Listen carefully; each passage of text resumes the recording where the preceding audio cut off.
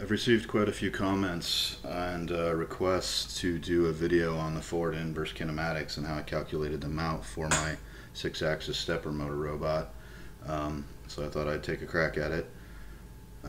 I am not an expert on this, so by all means, if you see any mistakes that I make, please point them out.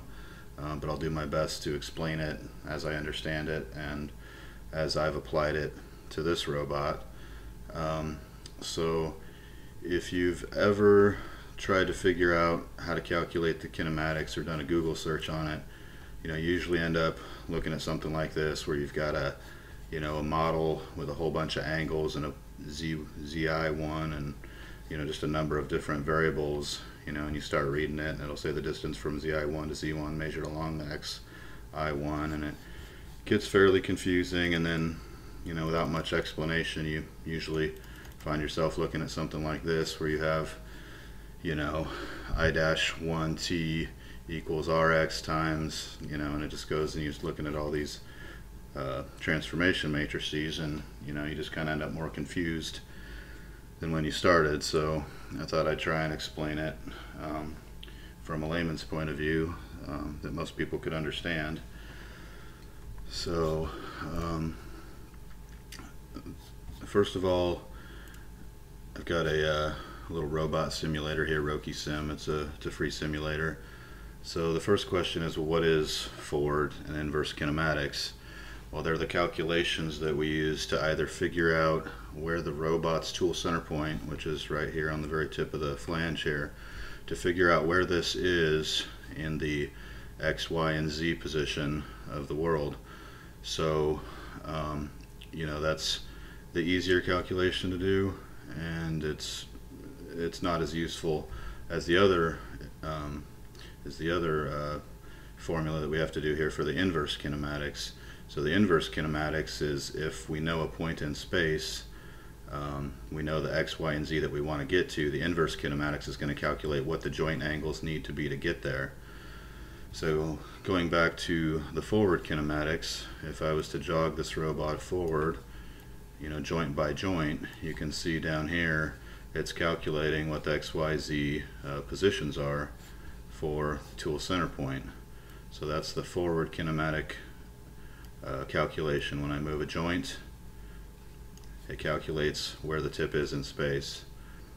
Now the reverse of that is, let's say that the robot's in this position and I want to pick up a part and I want to jog the robot straight down. To do that, to go straight up and straight down, that's a lot more difficult, because what I have to do is tell the robot I want to go from here to here, and there's a specific distance here, and then from that position that I want to get to, I have to figure out what all these joint angles need to be. So you can see here, as I jog the robot up and down, if you watch these joints up here, you can see how all the joints have to move to different positions to maintain that straight line. So that is the inverse calculation right there. So going back to the project page here, on this project page for the AR2 stepper motor robot, we can download all of the files. You can get the instructions to build the robot, the electrical schematics, the print files to print it. Everything's here, but I've also got one file in particular that we need to look at for this example, and that's the Kinematic Model. It's an Excel spreadsheet. So you can download that here on GitHub under my page, Chris S. Annan /AR2, and you can get this kinematic model. So what I've done here is I've got an Excel spreadsheet, and I have completely worked out all of the forward and inverse kinematics for this robot on a spreadsheet, so you can kind of see a live example and see what's going on. So you're probably looking at it right now going, wow, that looks busy, but I'll try and go through it slowly, use a few examples. So on the left side of the page here with the blue header, we have the calculation for the forward kinematics. That's where we put in the joint angles and we get out in the green box here the X, Y, Z, yaw, pitch, and roll. So over here in the yellow box, I can put in my joint angles. Over here is my output. That's going to tell me what the XYZ yaw, pitch, and roll is. Now, if you were to open up the control software for the stepper motor robot, and you were to put in these values, it's going to match exactly, because all these calculations were transposed into the robot program exactly. So that being said, on this page, the forward kinematics, if I'm to jog a joint here, the forward kinematics is going to calculate the output, what the X, Y, Z, yaw, pitch, and roll are over here. So the forward kinematics is what populates these fields up here that I'm pointing to. Now, the inverse kinematics is when I press these buttons to jog in X, Y, Z, yaw, pitch, and roll. The inverse kinematics are what is going to tell the robot what the joint angles need to be to achieve that. So if I want to go 10 millimeters up in the X, it's going to figure out what all the joint angles are going to be, and it's going to go there. So that's the inverse kinematics.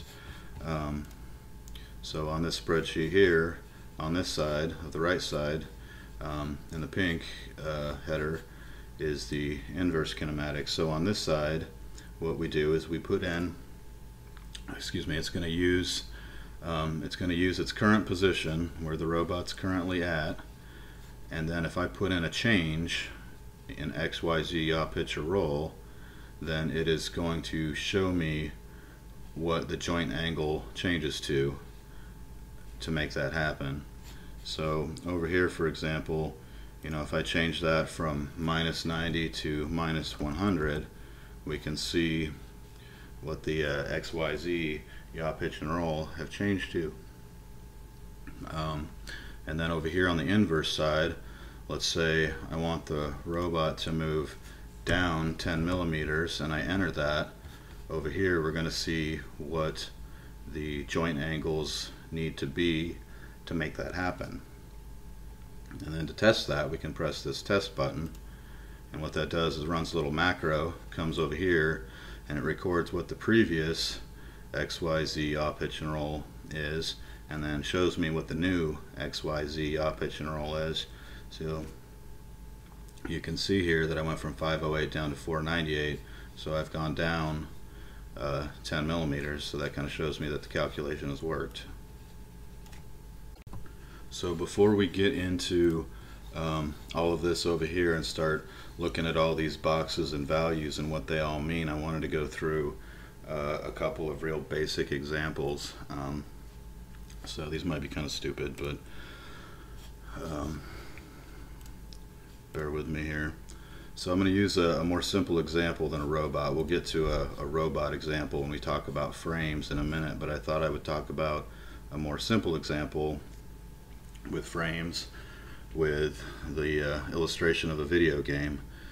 So when you're playing a video game and you use your controller to move your character always stays in the middle of the screen, and it's actually the world that's moving. So if you're to move your controller a certain distance left or right, the console has to figure out how to calculate what that position is, and then how to move the graphic to that position to make it show you on the screen what you've done with the remote.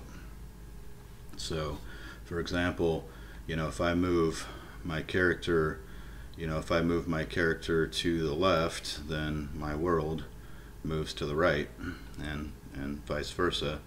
So the illustration I want to make here is that over here we've got an illustration of a frame. It's just kind of a little wire model here that's supposed to imagine a corner of a box here where you've got the Z direction, the Y direction, and the X direction. And picture this frame right here being attached to your screen, a fixed position. This is your 0 reference. This never moves. It stays fixed to your screen. And then imagine that your world that you're in, that its frame, its origin is defined maybe where this building is, so it's got a frame attached to it with a Z, X, and a Y axis. And then your character, he's got a frame with a Z, Y, and an X axis. And so what the game has to do is establish a relationship between frames, so that when you move one of them, there's basically a mathematical calculation that's done to, to make that change happen, or the rotation change happen. And by the same token, with your character, if you were to rotate your character, although he stays in the middle of the screen, if he rotates, then there's a relationship, a rotational relationship between these frames that we have to calculate for. And that relationship between the frames is, for the rotation, is characterized by what we call a rotation matrix. So this wireframe here and this wireframe here and this frame, those are just visual representations of the frame, but the actual frame itself is really a what we call a for the rotation part of it. We'll get to the movement in space in a minute, but the rotation part of it is what we call a rotation frame. So to give kind of a idea of that, I'm going to scroll down here to some blank space. So a rotation matrix is basically 3 rows by 3 columns, and it contains a bunch of values, and all of those values, somehow those values define the yaw, pitch, and roll, the rotation of that frame. So the next question is, okay, great, so I've got this, this 3 by 3 box with some numbers in it. How do I establish or put a rotation into it? So right here I've got this picture that's in the spreadsheet. Move that one out of the way. So in order to put the numbers into this box that represent rotation, I have to use these calculations right here. So if I take the rotation in X, so for example, my example here, if I take the rotation in X, this rotation here between there and what would be 0, the difference between this one and this one, so I take that rotation of the X-axis and I apply this formula to it. I put a 1 in this box, a 0 in this box, a 0 in this box, and so on, like we see there. And then for these 4 boxes, I take the cosine, which is the mathematical formula for cosine, and I multiply my x value by cosine and put it in that box. And then I take the negative sign of my rotation and put it in that box. And then I take the positive sign and then the cosine again in that box. And now this 3 by 3 rotation matrix is going to define the x rotation of that frame. So that's only the x rotation. So now we got to look at the y rotation. I got to do the same thing again, is create another 3 by 3 frame, and then I do this math. I take the cosine of y and I put in a 0, a 1, 0, 0, and 0.